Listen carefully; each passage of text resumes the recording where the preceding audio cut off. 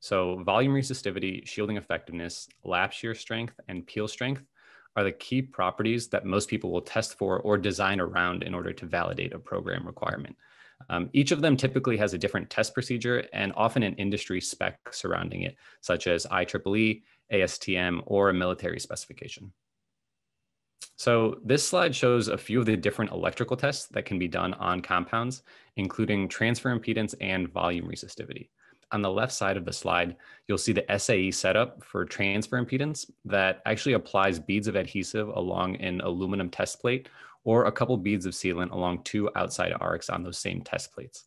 Volume resistivity on the right side is measured using one of a couple different ASTM specifications.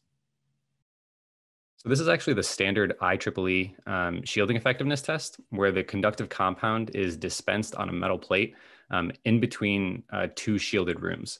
So Chomerics does have test facilities, and we have a number of shielded rooms where we perform not only testing on our own materials, but also the overall systems and EMI testing for our customers' electronic systems. The left shows a standard frame test, and the right shows a slot test.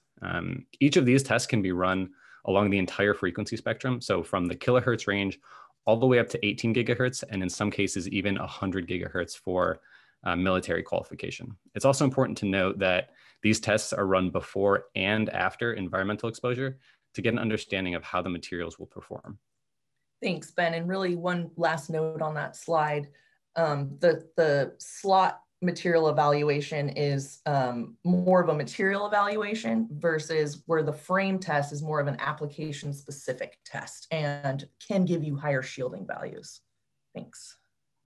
So mechanical testing actually uses the adhesives and sealants attached to a couple different aluminum test panels that are pulled apart until the breaking point, and that's per the specific test procedure.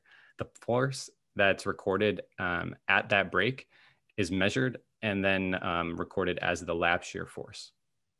Yeah, and as Ben alluded to, most of these materials are also tested on how they would hold up in harsh environments. So environmental testing can include high heat, high humidity testing, as well as salt fog testing to validate that the conductive compound will maintain its mechanical adhesive strength, its electrical properties. Obviously, we're trying to minimize galvanic corrosion when exposed to these environments without the additional protection. Low temperature testing is also done to make sure materials will operate after low temperature storage and in cold environmental operation.